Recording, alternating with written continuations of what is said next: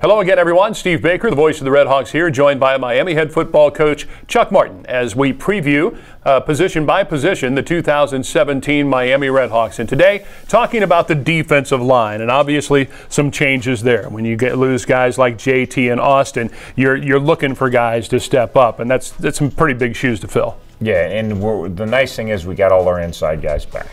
So position of strength in D-line is our interior. You got Treywick and Akeem Allen coming back. You got Duffin, you got A.J. Burdine. We're adding Swartzy over there as an interior D lineman. So our strength will be inside, experience, starters, strong, physical run stoppers. Now, obviously, there's your three top DNs a year ago. You're always going to have attrition. That's kind of the one spot we did. And you got Bradley Ernest, who played some good football when he had the opportunities a year ago. You got Quinn Calcagno. You got Dean Lemon, all who have pretty good experience as backups and have been around here long enough to know what needs to get done there. Then you're going to throw Kimpler into the mix as a younger kid, and we think we have enough bullets at the defensive end position. We got to get some pass rush out of those guys, because obviously losing JT's been our primary pass rush guy for the last couple of years.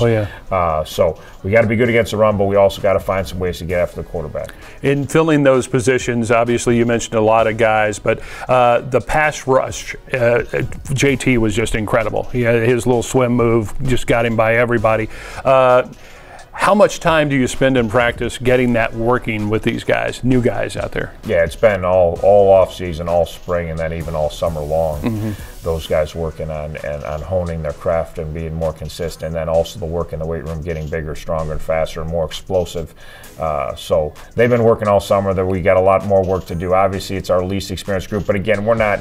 You're talking about the top three kids are kids that have been here, been in our program. It's not mental understanding our scheme or what we're trying to do, or we're going to have a bunch of blown assignments. It's your time to be a starter, because you played behind some good players, and it's your time to shine and be a productive player. All right, there's our preview of the 2017 Miami Red Hawks defensive line. Up next, we'll preview the running back position. That's here on MiamiRedHawks.com.